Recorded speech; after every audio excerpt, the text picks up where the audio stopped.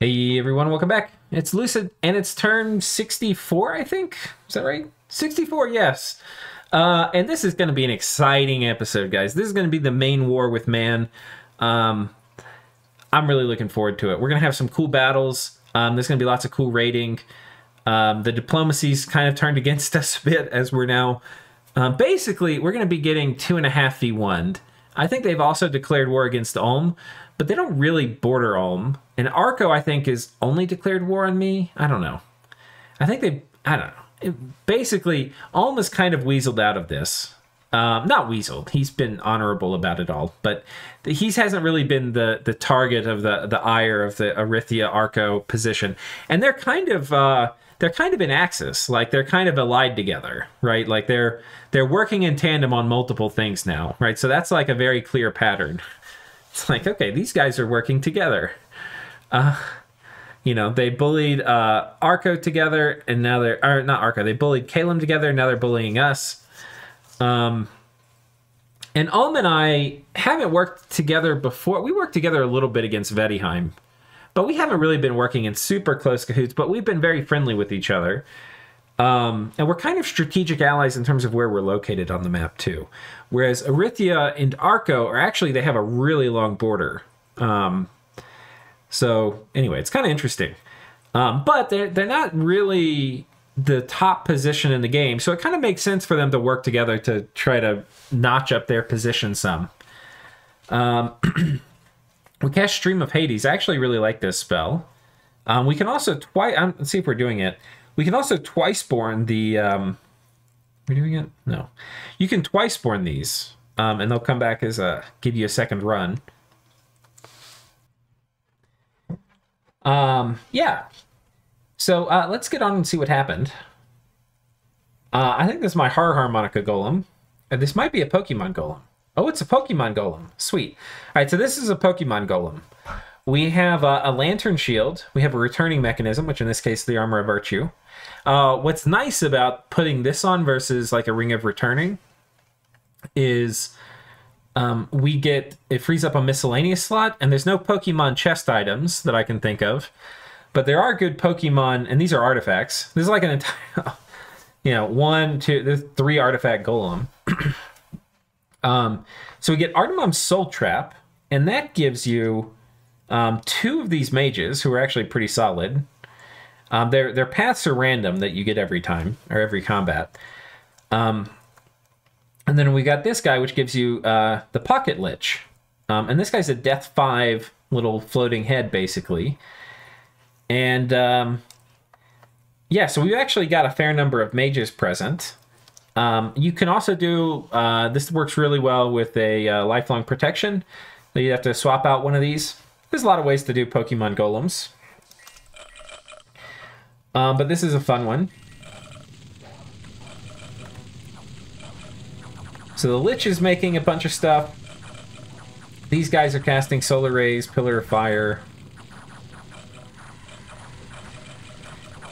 And before you know it, our Long Dead has made it back and sniped those guys. So a very low risk counter raid from us. These guys had raided us last turn.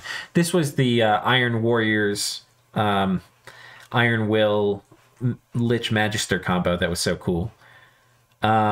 We also have access to Ghost Riders, so we send that here, snipe these guys, and we're gonna take it with a warrior or with a werewolf, but he sent a warrior mage who killed us, so he kind of outrated us there. And then we sent some horrors because we've got Gift of Kurgi. I think we sent some horrors somewhere. Didn't really do much. Kind of bad horror roll. These are not really usually the best horrors, but. Found a magic site, an enchanted tomb, +1 death gems. And we get the battles. I'm going to do them from the report here because I don't want to ruin anything. This is just a ping. This looks like we're taking... I didn't show you last turn, but we're on the Patala throne. Or we sent orders to attack. So this is us moving on top of it. We do want to get this stormed before the battle with Arco breaks out. Assuming they respect the nap, We don't want to have our stuff sitting there like out in the open for him to just fuck with on top of the Patala fort. So we're trying to, and we definitely don't want. I think it's kind of in the interest of everybody in the game that we get this fort quickly, because if Arco were to fuck with my army and weaken it, but not able to like take it himself with an extremely dominant army, we're again opening up things towards a Calum throne rush. So I'm going to do my part and try to take this before the nap ticks down with Arco. Battle here in the Mercs.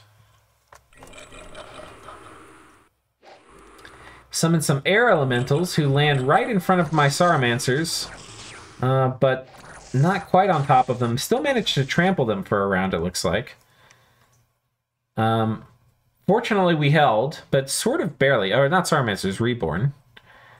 But yeah, that's good we held. So, you know, these are important things in the raiding war, how these little things go. So he had done... What was this guy? A Phantasmal Warrior Caster to sort of slow down and tie up the front, and then he had an Elemental Caster that was supposed to do most of the work. If this sniped my commanders, it would have. There's a pretty good chance it did too. I think if you run this battle a few times, we probably lose it at least half the time. But we had a pretty good setup. Swarm is pretty good for distracting air elementals and stuff. And so is Skelly Spam if you can do enough of it. If he had 2 air elemental casters, I think it would have worked for sure.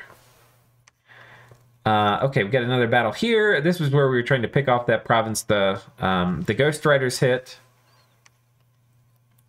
Calum is now storming Patala, so Calum is now fully ready to go, and we have these unsupported armies.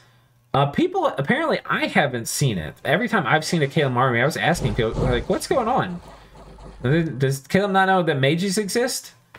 Can't be the case because he's #1 in research. He has the most mages of anyone. People have confirmed he does have mages, and they're decked out in like temp gym items and stuff, so they can't be gym baited. And they've got all like it's kind of like the Golden Armada of mages, right? They've got everything is perfect and all the things, but he's not using them in these fights because Calum Patala doesn't have anything in there. I'm like, okay, there's a lot of trust involved here. Like I say, I never do that. I'm like, I'll waste some mage turns just in case somebody tries to screw me over here. Okay, we get a big battle here. So Man has ridden, if you remember, Man had that army in the middle fort, and we had 2 forts that we'd kind of forked off of him. So he had to choose which way to go, and he went diagonal right down. And this is our army. So we've got I think this is Aella? Yeah, Aella. Golem, Fairy Queen, bunch of cool stuff here on our side, and a ton of worms. And Man has a bunch of Magisters, each of them with, it looks like a Warden Bodyguard. I can't tell, we'll see what they're all scripted to do. He's also got a contingent of cubes. These are going to be really good against worms. They're one of the best worm counters. Yeah. But you want to do things like get MR on them, up their protection, bunch of other things. But the nice thing is they can trample worms. Worms are only size 3, and trample doesn't trigger blood vengeance. So that's kind of the main thing here. You know, the acid splash is pretty nice as well. But the main thing is you're trampling.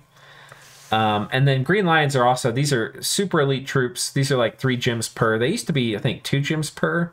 And a great value. Now they're expensive, but probably still worth it in many cases.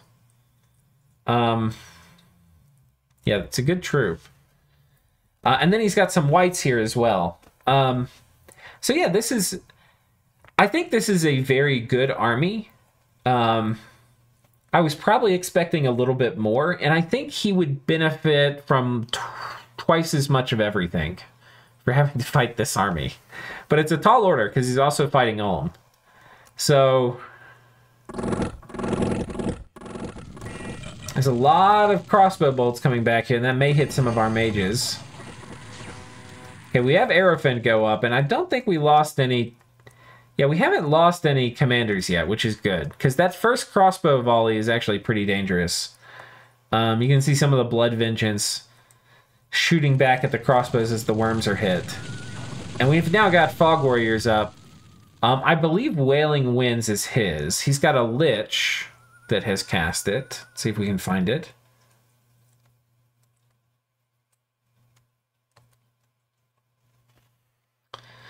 This Lich.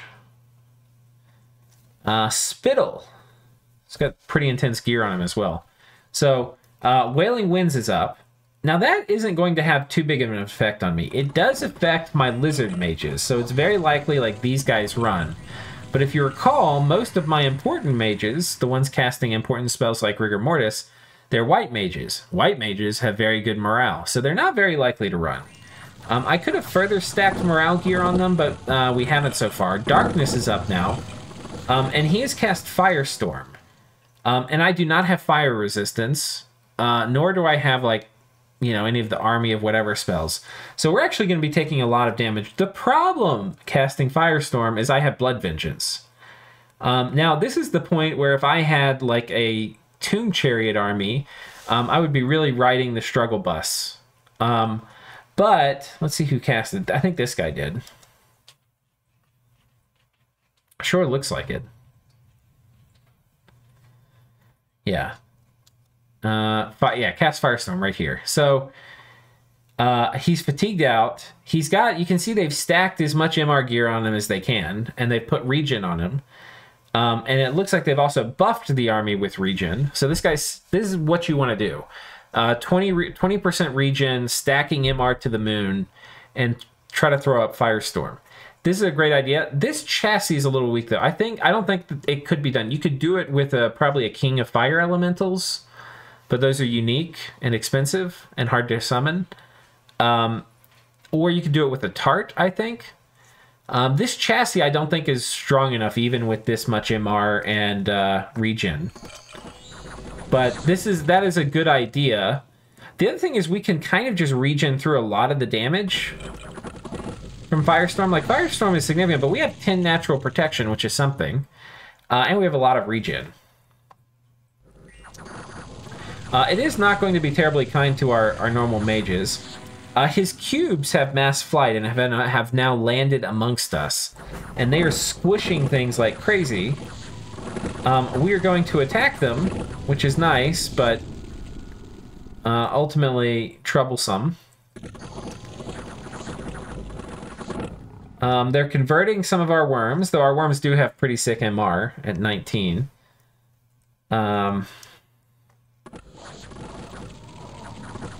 Rigor Mortis is also probably starting to set in. Okay, it's still got a while. It's turn 6, and they're only at like 30 fatigue. Archers tend, strangely, to do better against Rigor, because shooting doesn't seem to cost fatigue. Which is not something people who do archery will tell you. It's very strenuous trying to pull a bow. Gifts of Heaven coming down, striking our worms. But our worms have flanked, and if you'll notice, they have made it now into the back line. And they are going to come through here and envelop and chew through the Mage Core. The other thing is Firestorm is down. And there was a chance, just due to positioning, we killed him with the worms, which I think would have happened. We'll go ahead and watch this again. I think it was this one.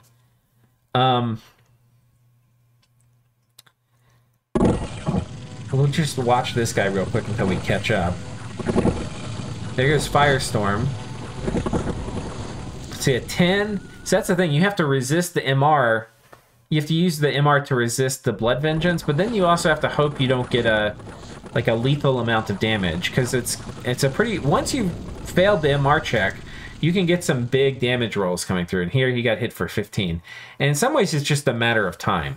So you need actually a pretty big hit point pool in addition to regen to like survive it for a long time. Like, you really do need 50 something hit points. So that was how Firestorm went down. And then our guys are back here. They're starting to envelop. Our front line is kind of getting blown up. We're doing pretty good fighting these guys, but they have a tremendous amount of protection.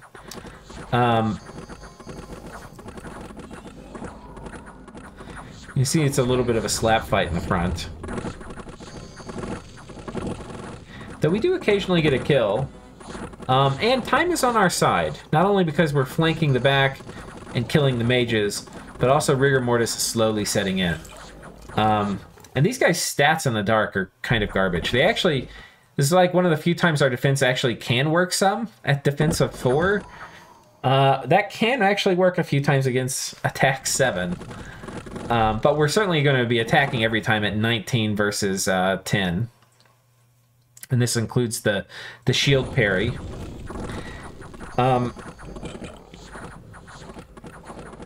We would really benefit here from weapons of sharpness.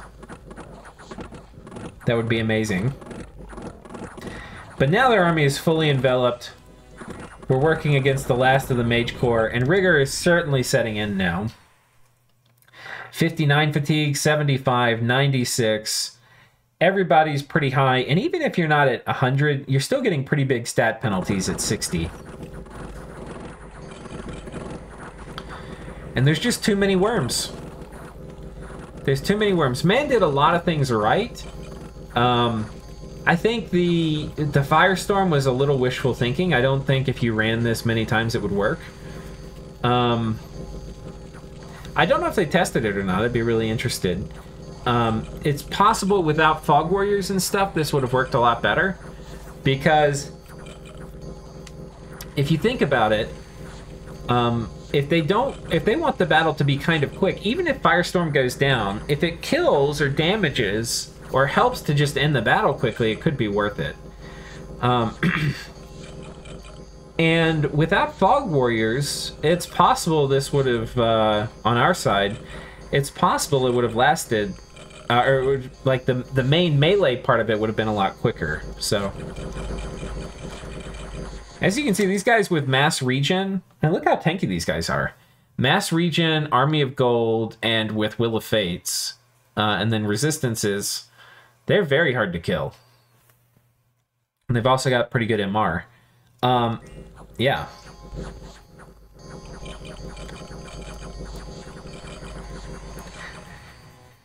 So yeah, our worms here showing that while they may not be master of anything, they are very versatile. And that, like, they're very hard to deal with efficiently. So Man brought a pretty good army. I think if he had twice as much stuff, I'm pretty sure he would have won this. I don't think just having a King of Flames, like if they were able to keep Firestorm up, I don't think that in and of itself would have been enough to swing it. It would have done a lot more damage, but I don't think it would have swung it. But yeah, we lose 150 worms. In exchange, we kill 19 out of the 21 Magister Arcanes.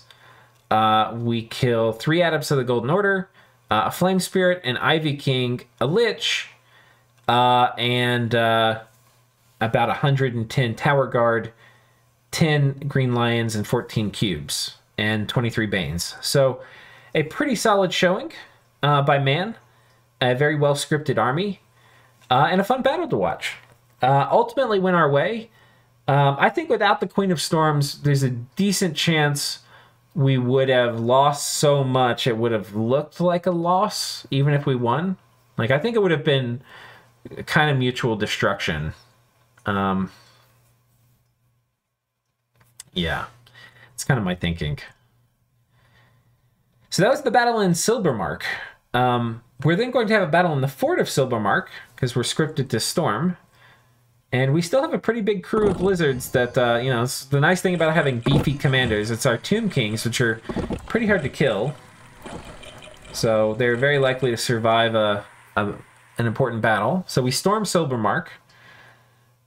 This is our little gem farm with Ulm.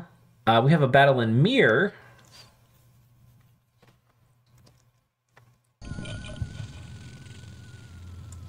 What were they casting? What was that?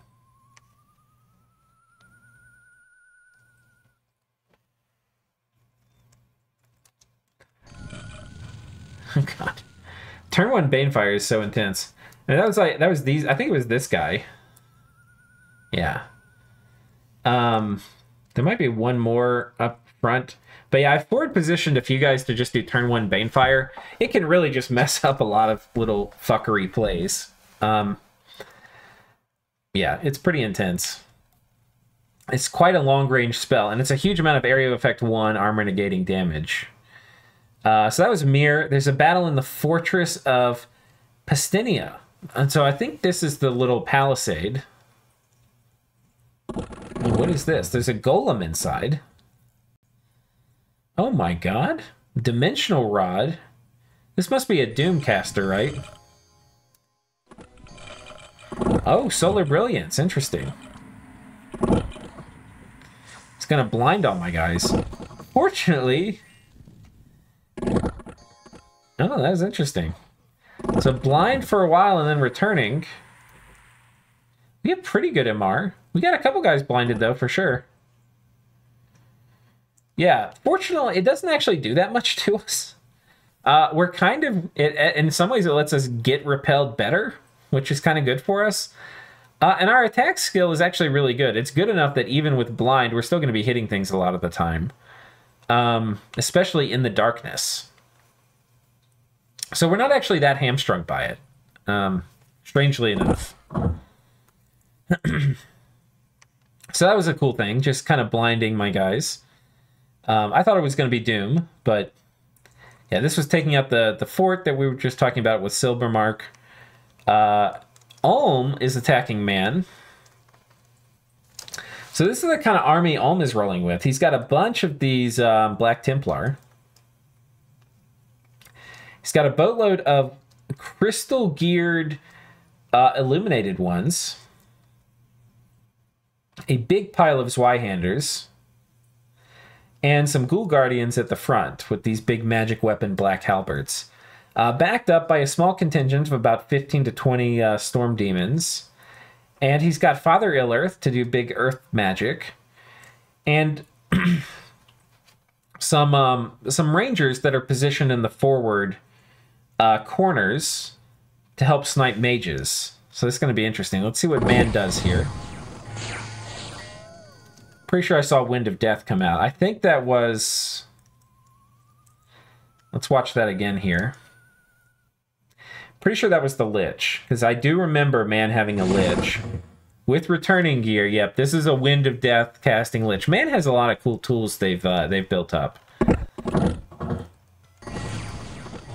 So Man's like, hope you like Wind of Death. And you can see there's a fair amount of decaying going on. So Ulm gets, this is a fort battle, right? So Ulm gets a fort out of this, but it cost him some Rangers. They did turn into Soulless, which actually are not worthless. They're okay siege defense and siege chaff. Or not really siege defense, but they're good siege chaff. He got a couple Soulless mages, which can be nice if, you know, Astral Corruption or something were to go up. He lost a fair number of Zweihanders. The mages did much better, just because they have better base MR, but he lost a couple of those too. So, yeah, that's how that shook out. We didn't see another battle in Warshin, did we? No. We have a battle in the Fortress of Mir. Did we already watch this? No. This is the Throne. And this one Man has left basically undefended. No little surprises for me or anything. And this was basically the fork, right? So Man got to choose where to send his army. He sent it to Sibylmark, which we won, but at some pretty significant cost. And then Mir was basically given to us for free. And there's a battle here in Tinver, where Man is taking this fort from Patala. He's got an air elemental and just doesn't send more than he needs here. This is a very efficient fort storming. Yeah. So pretty good turn for us. The significance of this is we already had more armies on this front than Man did. And so Man losing this army here means that he's basically not going to be able to defend his whole southern part of his border. So we have a border agreement drawn up with Ulm, and I think we get like this. Maybe, or like this. Something like that. So we're going to be able to get our stuff pretty quickly here. And we'll be ready by the time the nap ticks down to fight Arco and Erythia. So that's interesting. And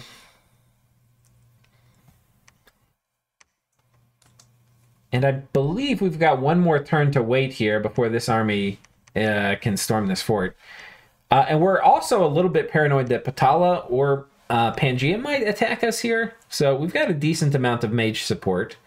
This is the difference between Caleb and I.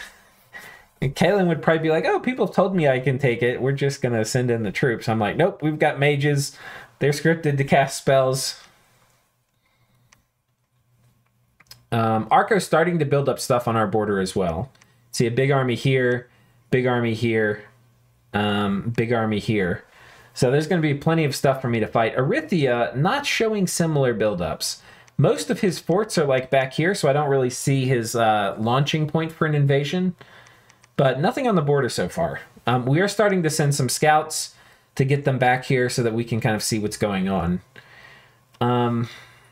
But yeah, I think that's probably it. And we're at 25 minutes, so I guess this will be a single turn episode. So hope you're enjoying the series so far. And I hope you're excited that these wars here are picking up. And look forward to seeing you in the next one. Take care.